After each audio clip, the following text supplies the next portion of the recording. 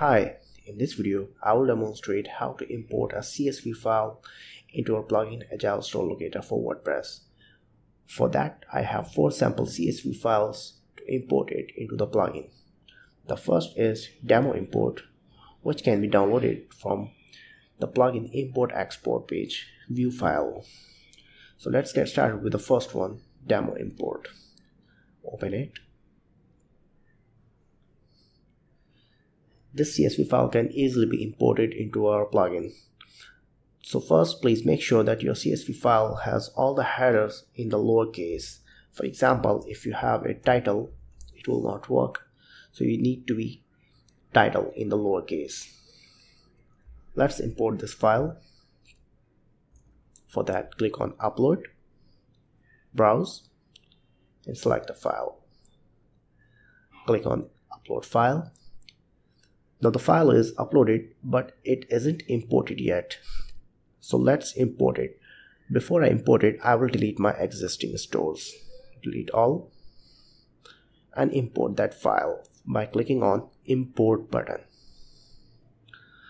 Now the file is imported and 34 rows are created. Let's check it in Manage Stores. We have 34 records which were imported. Check it on the front end, and we have 34 rows. Now the second file is the same file, but it doesn't have coordinates, which are LT and LNG values. Here it is. Now if you don't have the LT and LNG values, you can import these values by Google geocoding API, but for that your geocoding need to be working properly.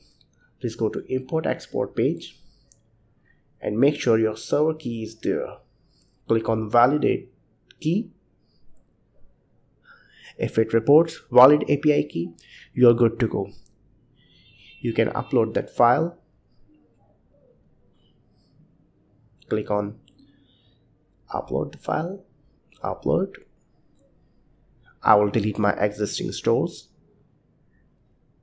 Delete all. I will verify it manage stores. All rows are deleted and import it in this file.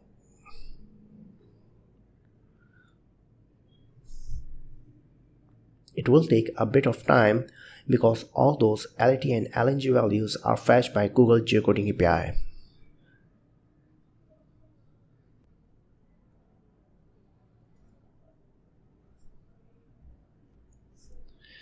Okay, all 34 rows are imported. We can verify it, and we have LT and LNG columns which were not in the CSV itself. Let's validate the coordinates. Click on Validate Coordinates, and all coordinates looks correct. We can check it on the front end as well, and it looks fine. Now let's start with the third one. I will delete my existing stores. Close this one. In the third CSV file, the difference is we are importing the logo images via the URL.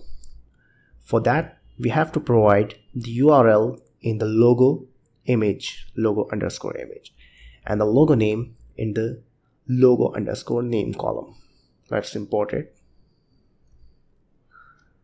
Upload the file.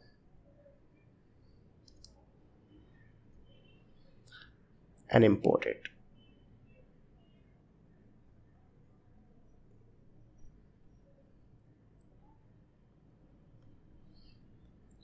These logos were created, which were imported through the downloading. We can verify it from Manage Logos, and it looks fine. Now let's import the last CSV file. Delete all existing stores and import this last CSV file.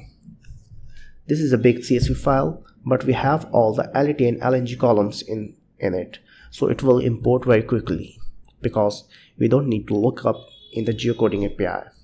We have 8K plus records. Let's import it. Click on Upload. Select the file. Upload file. 8 characters. Import it.